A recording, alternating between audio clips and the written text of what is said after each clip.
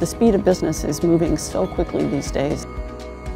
We know so much more about what's really happening, and a lot of it isn't happening at the desk. We're shifting from the way we used to think about space.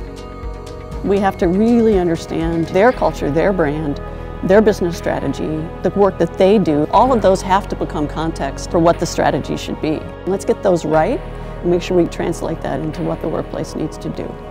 Business empathy is really understanding what it is the customer's trying to accomplish and responding.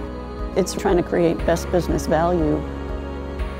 The other thing that's been shifting is what people expect from craft. It's as much about the beauty of the object as the practical functionality that it has.